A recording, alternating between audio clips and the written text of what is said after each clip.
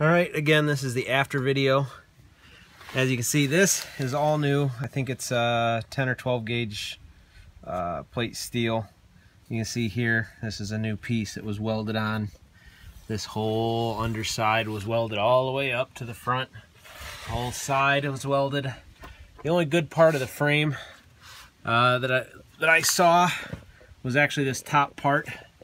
Everything below about 3/4 of an inch down was just completely rotted out and destroyed. Again, this is probably due to the shape of the frame and the poor rust proofing job that Toyota did. As you move forward, you can see some of the brackets were touched up a little bit.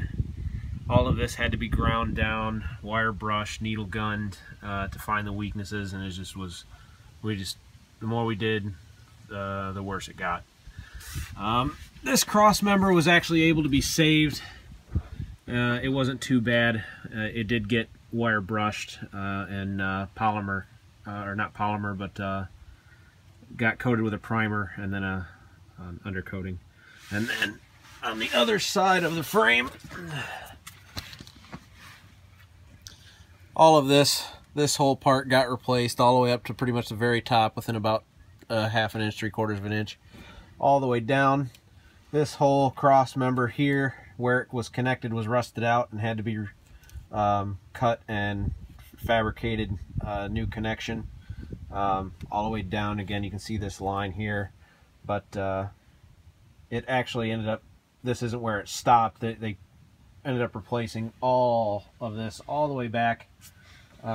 There's a company that makes this piece right here that goes kind of makes this arch, and I ended up buying that after they said it would fit.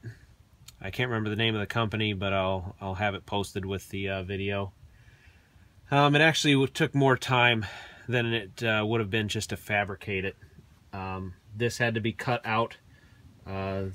This bushing had to be replaced. Everything had to be re-welded all the way up, and up to the very top of the arch there had to be replaced, fabricated. It was all primered again and recoated with undercoating.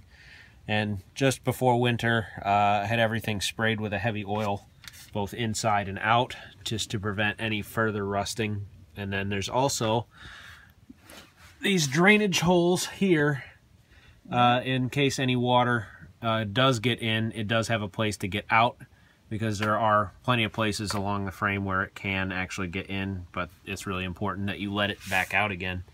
This may have been another flaw with the Toyota design.